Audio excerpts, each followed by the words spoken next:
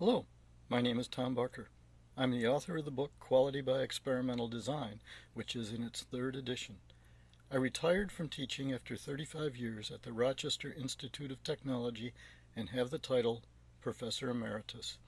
Before RIT, I spent 21 years at Xerox as an engineer and utilized statistical experimental design extensively in over 2,000 projects during the early development of the xerographic process. What I want to do with these introductory vignettes on statistical experimental design is to introduce you to the power of these methods that link the three essential elements of bringing a product to the marketplace: engineering, management, and statistics. By managing the engineering activity with the power of statistical thinking, not only do you have the ability to create a system to commercialize the product, you do so in the most cost-effective manner possible and guarantee the quality of that product, all at the same time. Let's begin by looking at the philosophical reasons behind using statistical experimental design. I've brought my monk friends along since they are such great philosophers. My monk friend asks, why design experiments? I'm sure you have your own personal reasons, but here are 4 reasons I have found to be both universal and extremely important. First, we design experiments because this method gives us a structured plan of attack on the opportunity before us. Second, because these are statistical experimental designs, we can easily mesh proven statistical analysis methods to determine the most likely outcomes. Third, statistical experimental designs are inherently more efficient. Now, I'll go into excruciating detail on this point since it is central to the management and success of experiments. And fourth, because we have a structured plan of attack, we are forced to get organized in our experimentation.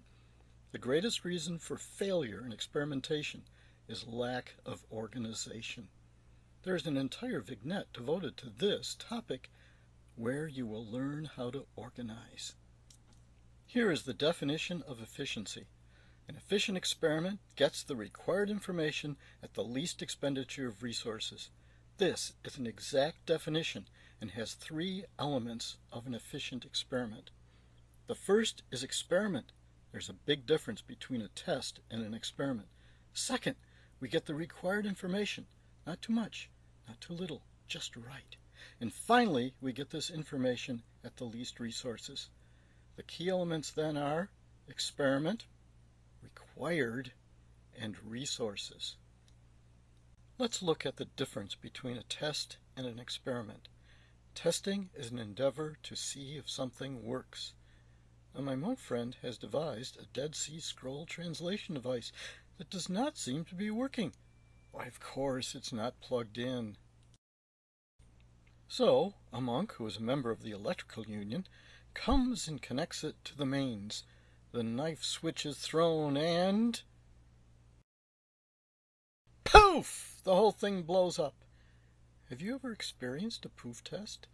The problem is there is usually nothing left to analyze why it poofed. Experimentation, on the other hand, links the ifs of testing to determine why. Why is the most important question you can ask. As you will see, an experiment is a structured set of coherent tests that are analyzed as a whole to gain understanding of the process. This is how experimentation differs from testing, because experimentation is oriented to understanding. Understanding breeds control and leads to lasting success. A successful test may give us an instant gratification today, but may lead to unfortunate surprises tomorrow. An experiment gives us a functional relationship, an equation, that leads us to product and process designs that have no surprises. Oh, it looks like my monk friend used an experiment. His translation machine is working. If I have convinced you that you should be experimenting, not merely testing, then let me show you the 3 elements of a good experiment. You need knowledge of the process, clear goals and objectives, and a response variable. But you say, but I'm experimenting to gain knowledge. Experimental design focuses the prior knowledge you already have The things you learned in school, informal, on-job training, even small preliminary experiments or even tests. Then there's the lore of accumulated data. This can be used as a numerical brainstorming to uncover possible factors that need to be studied in a structured manner. Unfortunately, I have seen statisticians waste their time trying to make sense out of messy plant data. Use plant data to uncover likely factors. More than that is usually impossible. It is important to separate the goal, the end result, from the objective, how we get there. In fact, the objective defines the required information. Here's an example of a goal and objective taken from the photographic chemistry industry. The picture on the left is washed out and not very pleasing. Our goal is to make the image quality better, like the picture on the right. The objective, however, defines what we are going to look at in the experiment. We have come up with a set of factors that our prior knowledge says will influence image quality. That's IQ. We want to test the idea, hypothesis is a big word for idea, that IQ is functionally related to the amount of developer, elon, and hydroquinone, the amount of preservative, sodium sulfite, the amount of alkali to make the developers work, and the amount of inhibitor, the KBR, plus the temperature of the solution and the speed at which the photographic material travels through this solution. Notice the prior knowledge that goes into assembling these factors. For a successful experiment, we need something to measure, a response variable, or possibly variables. Such responses need to be quantitative, precise, and meaningful. A quantitative response is so much better than good, better, best. Such words are very uncertain. Numbers are easily understood across continents and countries, and of course, we need the numbers to compute the statistics when we analyze our data. Be sure to standardize these responses and avoid engineering wars that debate how to measure and waste so much time and effort. A precise, repeatable response is essential. Accuracy, or how close the response is to the true value, is important, but not essential. Here's the difference between accuracy and precision. To illustrate, let's go to an archery match in Sherwood Forest. Our first shooter is Friar Tuck. His arrows are all over the place, never hitting the target. He has neither accuracy nor precision. Alan Dale is next, and his sights are slightly misaligned. He just got a new bow. His cluster is good, but he is not exactly on the bullseye. Of course, Robin Hood strikes the center of the target over and over and over again, splitting his arrows.